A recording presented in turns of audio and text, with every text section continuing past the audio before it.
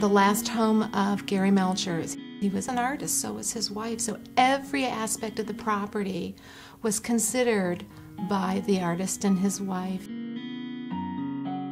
When she met Gari, she was traveling to Europe with her mother and brother in 1902, and Melchers met her aboard ship, and she kept a diary, so we know all about it. She danced the Virginia Reel with him, and he kept showing up, and she thought he was charming, and she knew who he was because she admired a painting of his called The Skaters at the Pennsylvania Academy when her class went on a field trip a year or so earlier. So she knew who he was, and she was thrilled. And he recommended to her and her mother that she come to the Ekmans in North Holland at toward the end of the summer and take a class with his friend George Hitchcock. And they did.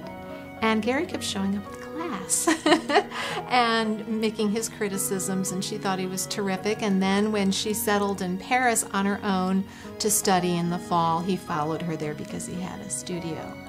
And they managed to become engaged at the end of the year.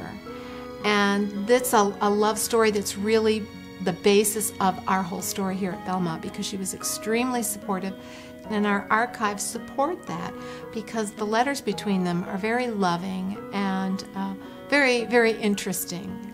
And after Gari is gone, then she resumes some painting and even exhibiting. So our guests will have an opportunity to see her handiwork here as well.